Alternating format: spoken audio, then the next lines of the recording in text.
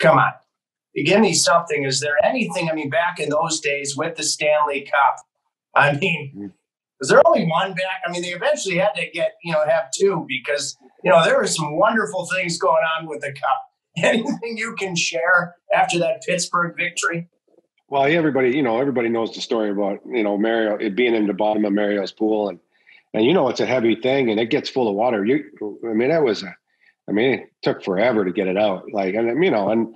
You hear lots of stories throughout the years, but, that was the one significant one that we had in Pittsburgh where, it ended up down the bottom of the pool. And back then they didn't have anybody with the Cup. It was just us. So, it was, it was pretty crazy. And it was, it was awesome though. But, it's something, we had a blast with it and, it got passed around. It's so different now. I mean, back then it was just like, hey, you want it for half a day? We're going to the bar. Yeah, perfect. Plop it down and people, holding it and throwing it up, so it was so different. So,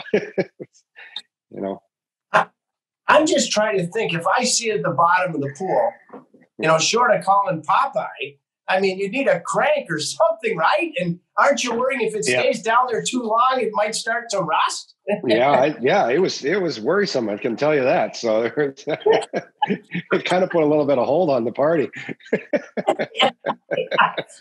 They definitely might put temporary time out of the keg stand.